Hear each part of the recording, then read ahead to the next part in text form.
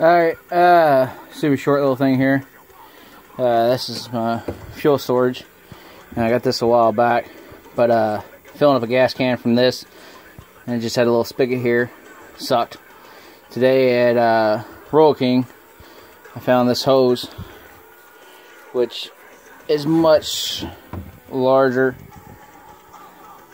and it slips over there. I put a clamp on there, throw it down in here.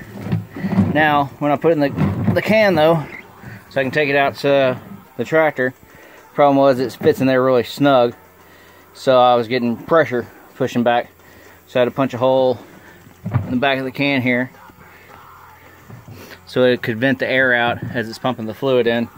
And now I can fill up a 5-gallon gas can in like about a minute and a half. It's for these things, it's 100 cranks, so as fast as you can get 100 cranks out, you can get 5 gallons of fuel out of there. So just a little thing. I've been looking for this hose for a while.